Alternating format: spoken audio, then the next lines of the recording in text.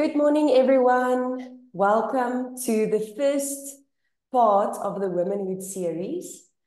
It is such a privilege for me to introduce Lechi to you all from Hadassah Healing Oils.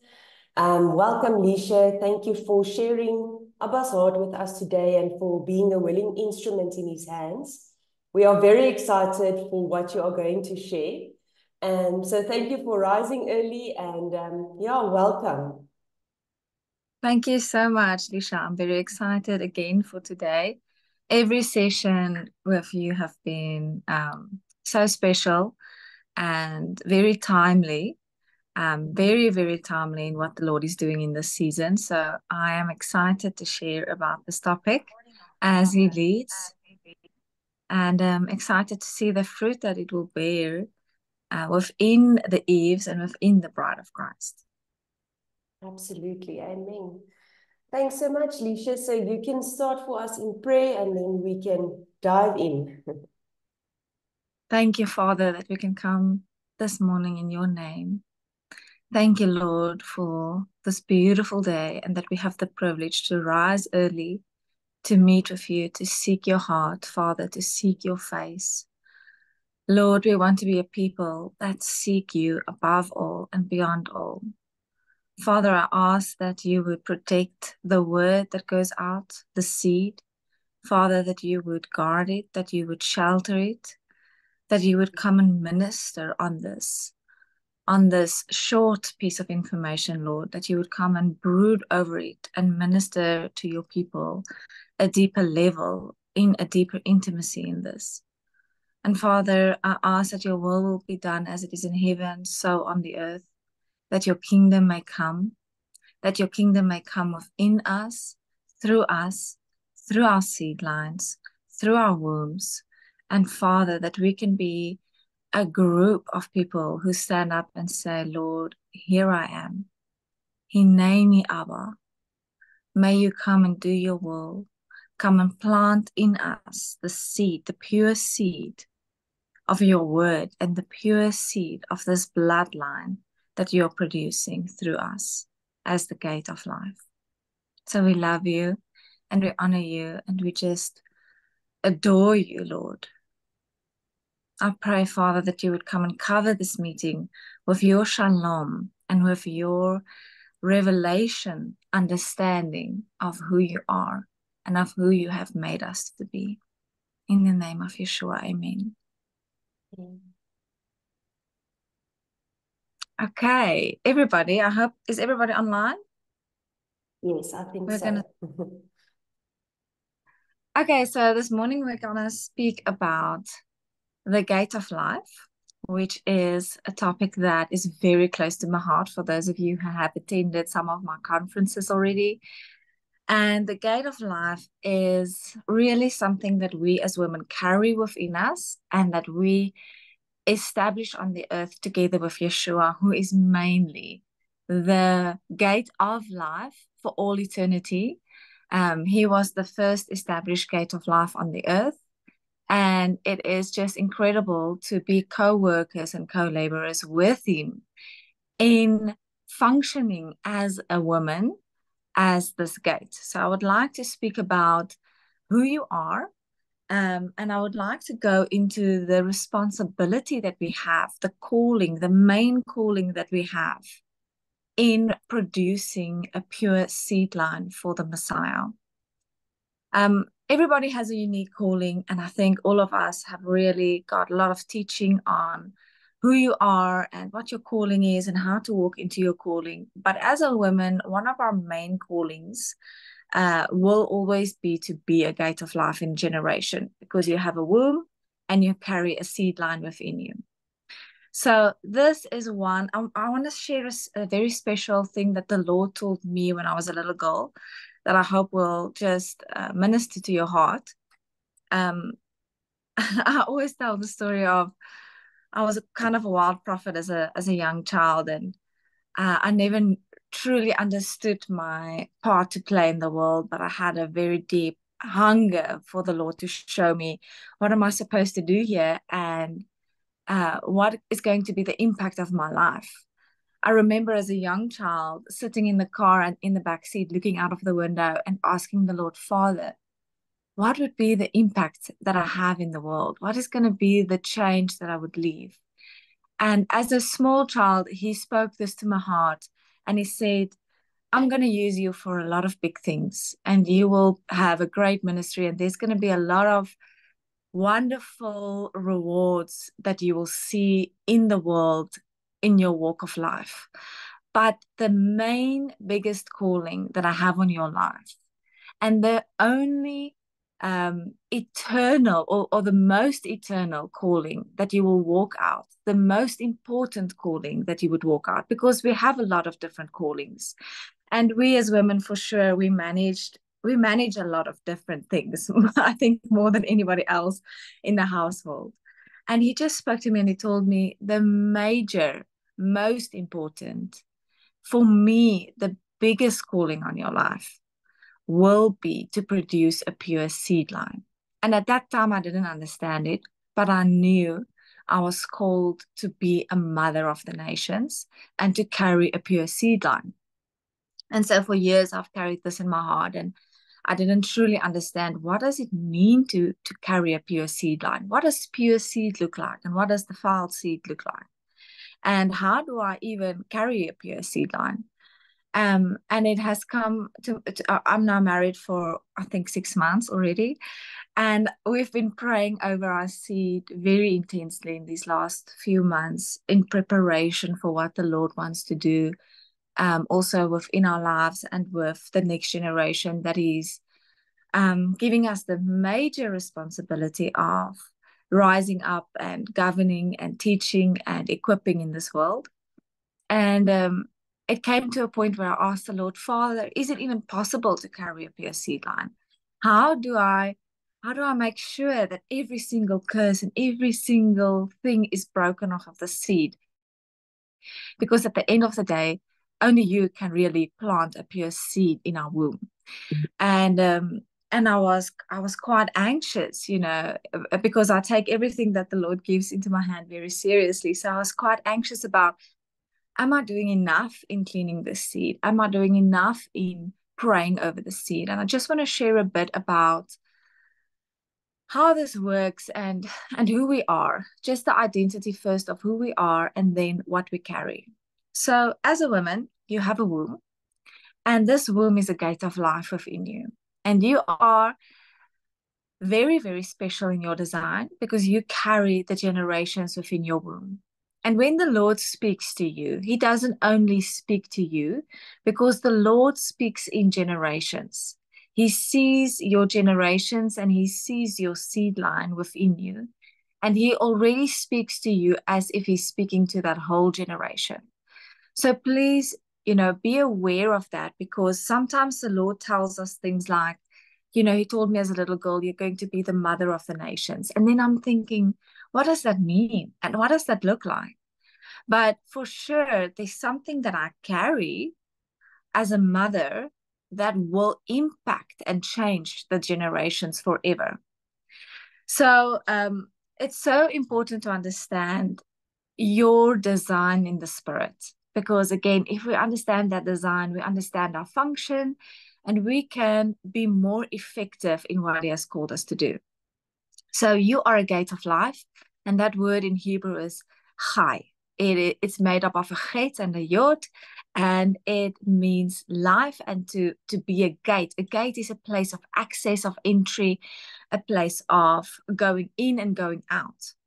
So when we look at a gate of life in a generation, you as the woman of a bloodline, of a seed line, of a generation, are that gate of life that is supposed to be established over your children and your generations. That means everything that you allow to go through this gate will have access to your generations. Everything that you tolerate will go through to your generations. Everything, every strong man that sits within that gate will have access to your children. And this is really the scary part, because we truly have a very big responsibility. And at the end of the day, the Lord will come back to us and ask us, but what did you do about it? Because I positioned you as the gatekeeper over this generation. So we have a major responsibility to clean up the bloodline and to pray over the seed line and to pray into the seed and into these generations. So if there is strongholds and idolatry and idols within the bloodline and within these gates of your life, then they do have access to your generations. And we can see, for an example, I'm just going to use David. He was truly a man of God, and I believe he prayed more than most people I know. And I do believe he had a very, very intimate walk with the Father. And still, because of the sin that he allowed in his life, and that was present in the gate in his life, that did go over to his next generation. And it had a massive impact on their calling. And it had a massive, massive impact on the world that the Lord wanted to establish on the earth. And you will see in scripture every time that the Father wanted to straighten up the bloodline for the preparation of the Messiah, for the Messiah to be able to come through the bloodline. He used women that he established in the bloodline to produce the pure seed line that was truly functioning with him in governing over this bloodline. And one of my favorite examples, there's so many, and I really don't think we can take one out and say she's more important than the other, but Tamar is really a very, very special example to me. Because if you look at her life, everything that happened to her was absolute horrific. She was in a position where she had her first husband, who the Lord gave to her, and she was truly faithful to the Lord, truly seeking his face, truly obedient, and he wasn't found worthy to carry the seed line. And the Lord, he wasn't found righteous, and the Lord removed him. The Lord removed him out of her life. And imagine the trauma that she had to go through, trusting the Lord, fully trusting the Lord, and him taking away something that was so special to her. And then she had her second husband, and again, she did everything right. She followed his ways. She was the perfect wife, and he wasn't found righteous at the end of the day to produce the seed line that the Lord wanted for her life. And he removed her. The Lord removed him out of her life. And then she was in a position where she knew the calling of the life in her, on her life. And she had to make a choice what she would do. And it's such an interesting story for me, because if you read the ancient scriptures, it shows, I'm not a reader of the Talmud, but if you go and search her in the Talmud, you'll see that they explain that she was one of the most righteous women found in the history. And if you look at her name, it means the date, or the date, the date. So Tamar was the palm tree which carries the date.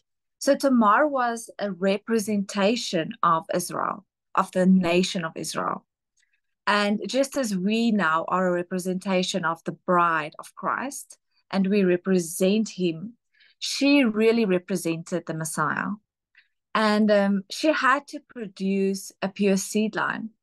And she knew that this was the calling of the Lord on her life, but every single thing came against her.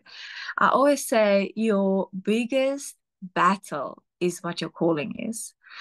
And we really have to come in a place of overcoming that for the Father to do his will, because the enemy knows what the calling is, and he will want to make sure that everything is in place for you not to do that. So at the point of giving up, she got wisdom from the Lord, and you know the story, and she acted as if she was a prostitute, and she went to Judah, and they bore a son, and there was a bloodline going forth out of her. Now, in the world's view, that would have looked like absolute ridiculous. How can somebody act as if they're a prostitute and try and have their will and their way? And if you read the ancient scriptures, it actually shows that everything she done was done out of perfect righteousness. even though out of the world's view, it was absolutely ridiculous. So who we are as a woman is so special. You have more authority to pray over your bloodline and your seed line. If we look at Timothy, such a special example, Paul told Timothy, Timothy, you know what I see in you? I see a grandmother who prayed for you. He didn't say, I see a grandfather who prayed for you. So what I'm not saying a grandfather doesn't have authority, absolutely, but there's something extremely special about being a gate of life in a generation, because the authority that you carry and the power that you have in the spirit in what you establish in your seed line and in your generations is super profound. So Timothy probably walked in his calling because of that grandmother who prayed over him, who prayed over the seed line, who prayed into her generations.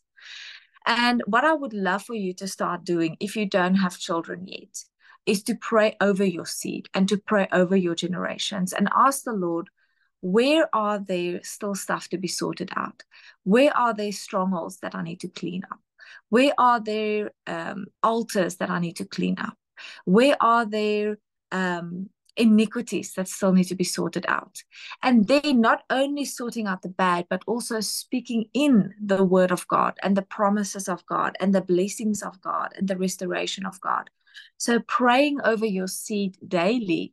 And I would actually want to ask you to set a timer and to have a session that is only allocated to this, a focused prayer session that is only allocated to praying over your seed. Maybe 10 minutes, 15 minutes a day, what the Lord presses on your heart and the time that he presses on your heart. It's very early, to lay your hands on your womb, over your seed, with anointing. You can use anointing oil. I usually use frankincense and myrrh blend, which I explain a lot in how it restores and reprograms the seed. And then I start praying.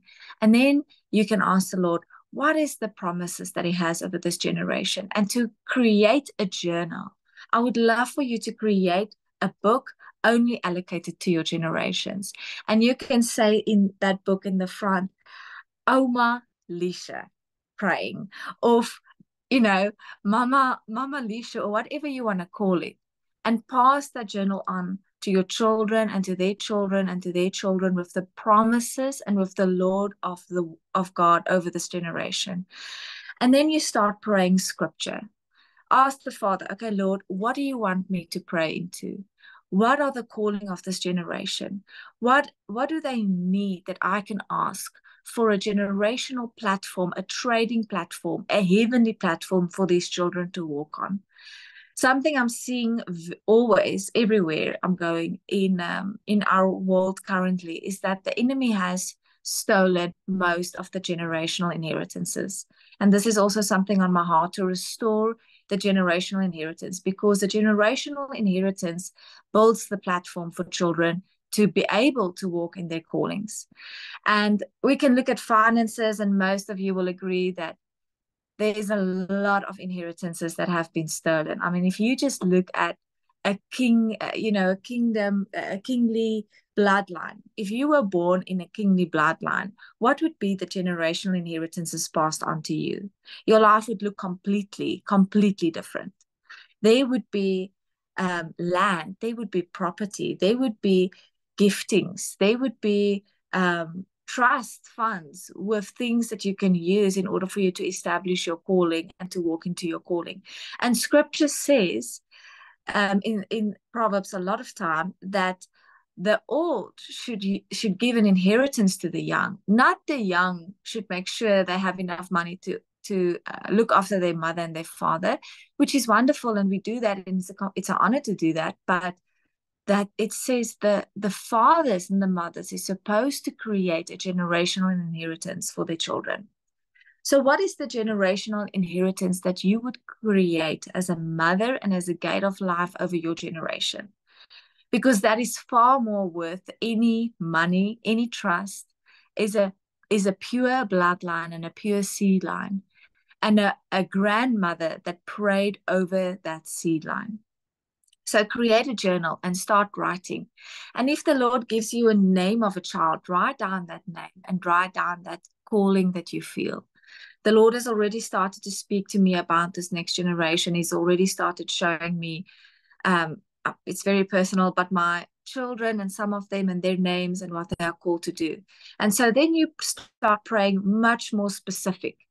Don't just pray, oh Lord, protect the seed and cover the seed.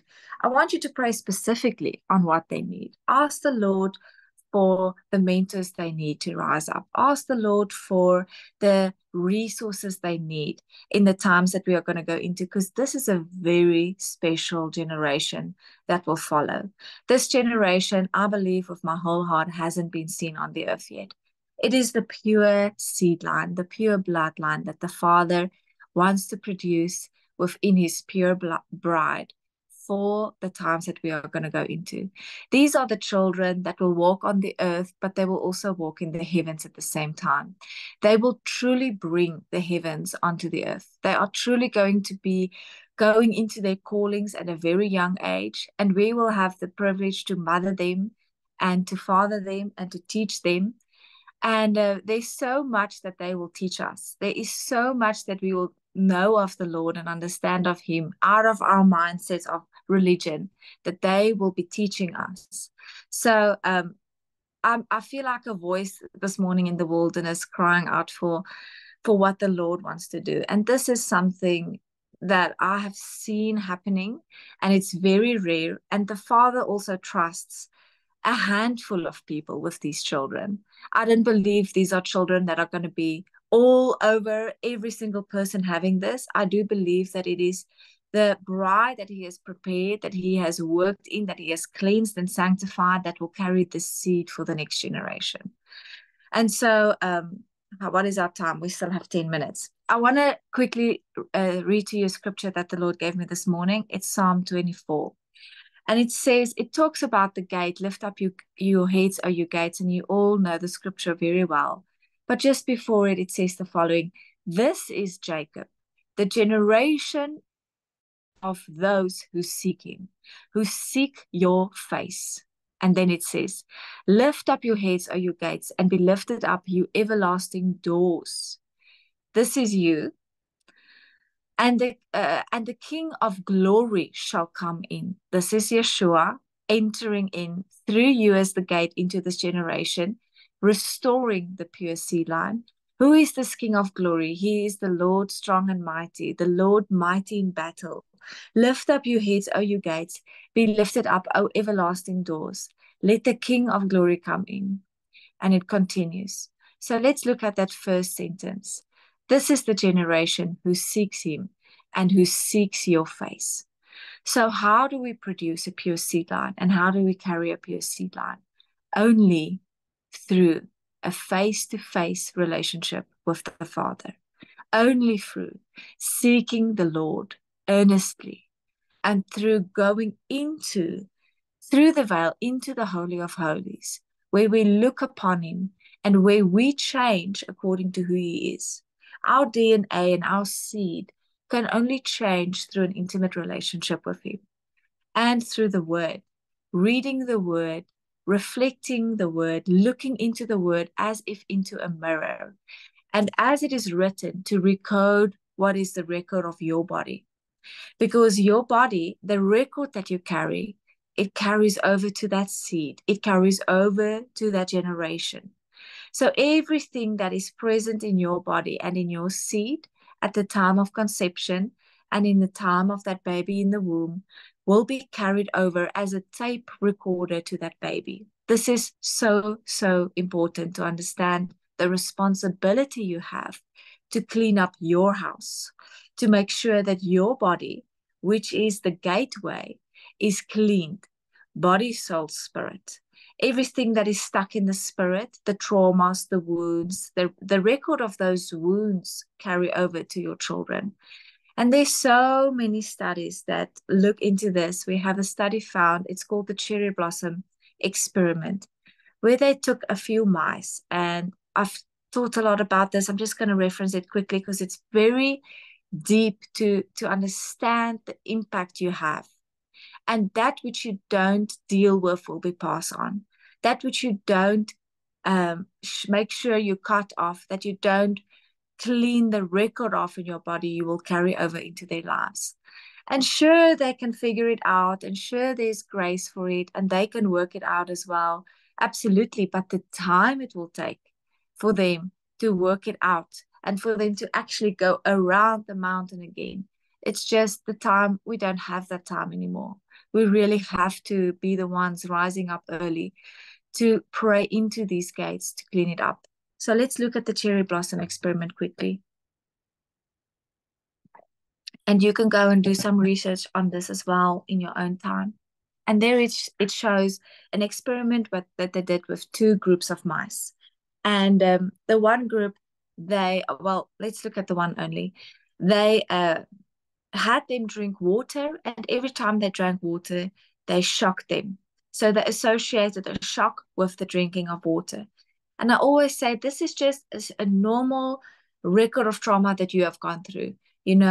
You had a burglar come into your house, and it was a shock on you, and your body reacted to that.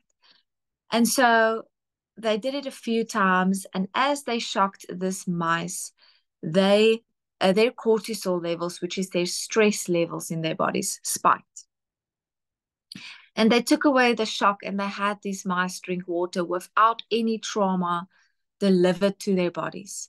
And every time these mice drank water, they had a spike in cortisol because they had the record of the trauma written in their body. And so this record is written in the cells of your body. It is written in the amygdala. It is written in the central nervous system. And this record is now only still in your body. But now this record starts to program your seed, and it starts to influence your seed. And so they tested they had them get babies, and they had the babies drink water without ever shocking those little baby mice. And the baby's cortisol levels spiked every time as a body response to what was written within their seed. And they saw that this happened to the third and to the fourth generation of that little mice from that one mother and father that was shocked. So when is it the third generation and when is it the fourth? I also always had this question that I asked the Lord: how do I know which is the third and which is the fourth generation?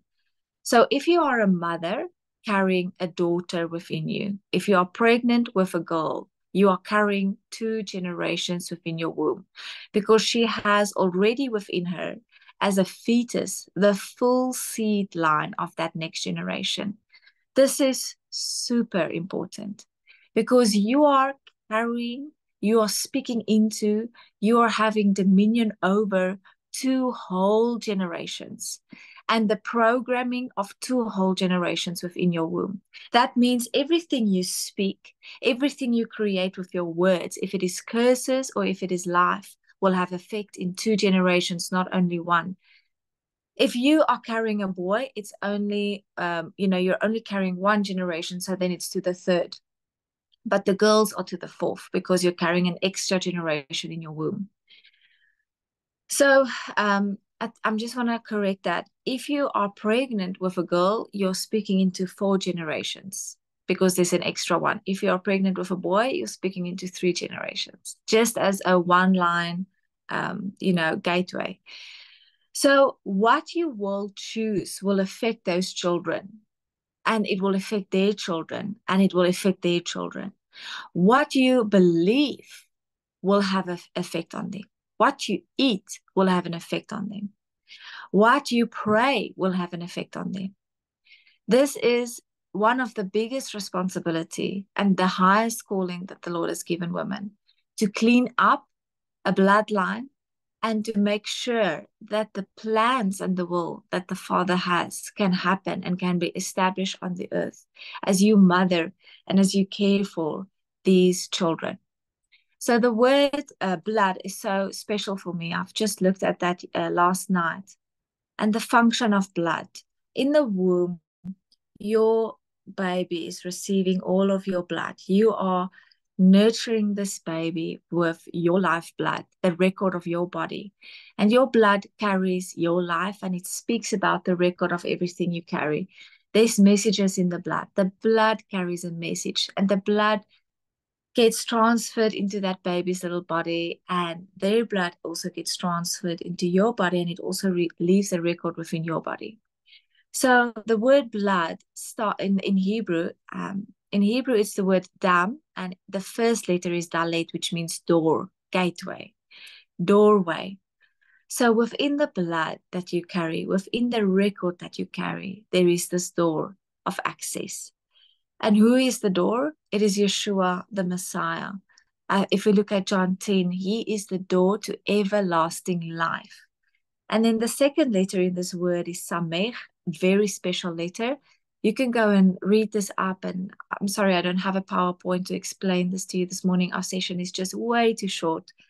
But please go and look at the deeper meaning of the word blood, the door into the eternal life, into everlasting life. And what is that? It is your generational line and the seed line you carry. What will be the record that you leave, the imprint that you leave on this seed line? And I pray that the Lord will speak to you and minister to you personally out of the seed line that you come out of the destruction that you come out of, to be a restorer and to be a rebuilder and to be a gate of life that breaks the strongholds of death over your generation. I don't know if you have questions, but this has been very short. It's just a quick introduction into a gate of life. Sure. Thank you, Lechi. This was so powerful. And there's so many valuable things that you shared and that I just wanted to write down. So thank you for that. Yes, is there anyone, maybe we have time for one or two quick questions. Is there anyone that has a question for Lechi?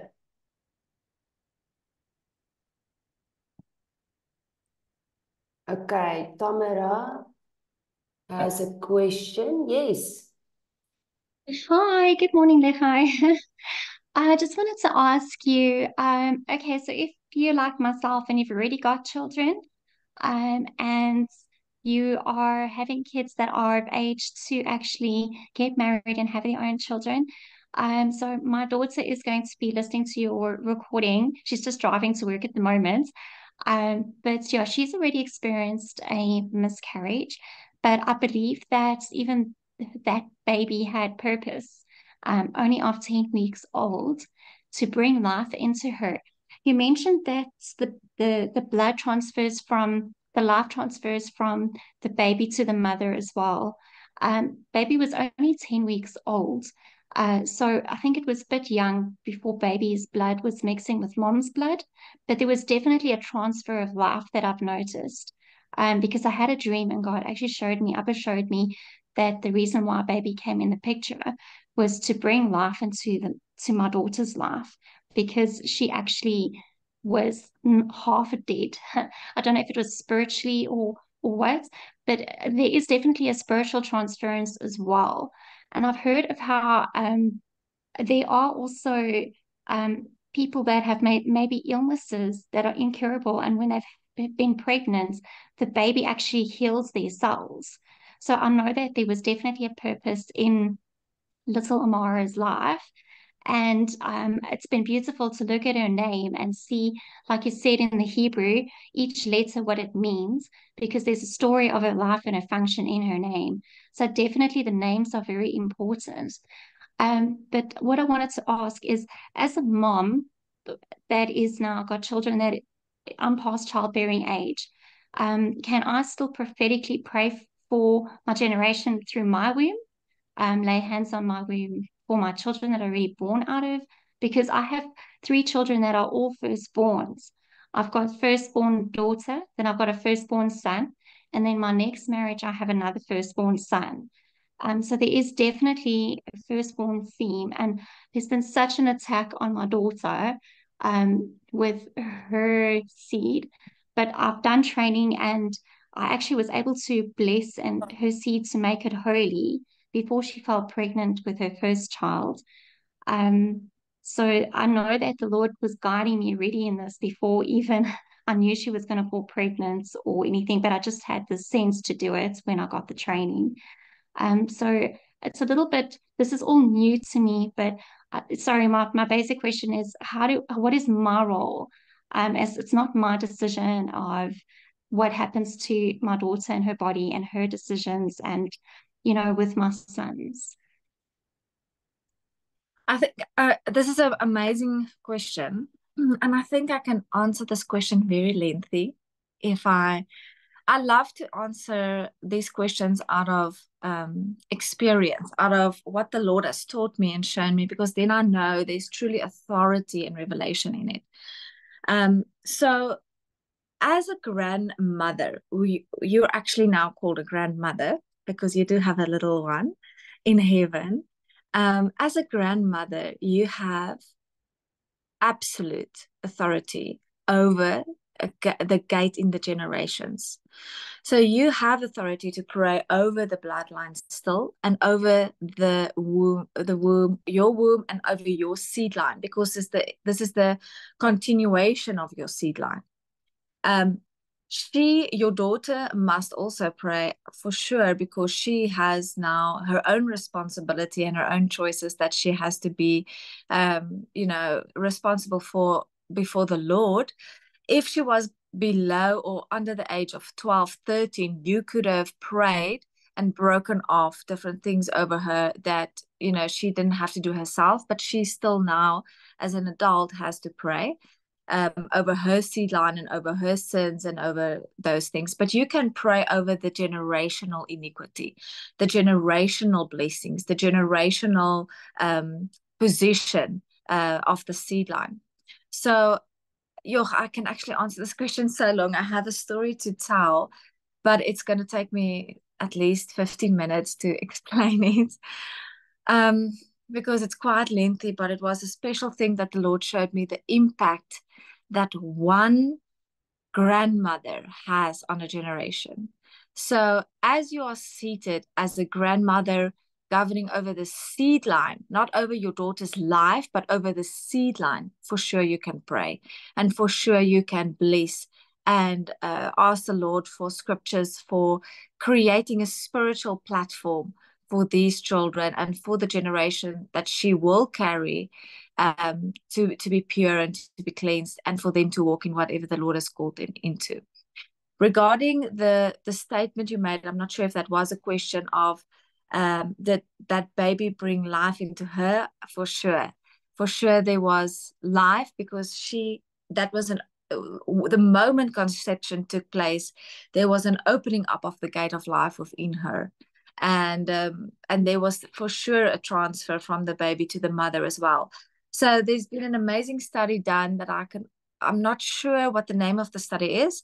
I'll have a look at it. But that showed how these cells of these babies that you carry start healing your body. And they're like stem cells stored in your body. And when you're sick, they go and restore the immune system, or they go and attack a virus. And the baby actually fight in the mother's body for her health, which is very, very special. Thank you so much, Lechi. Shalom. Shalom. I don't know if anybody else has a question. Doesn't look like it. There was just a few comments in the comment section saying also thank you.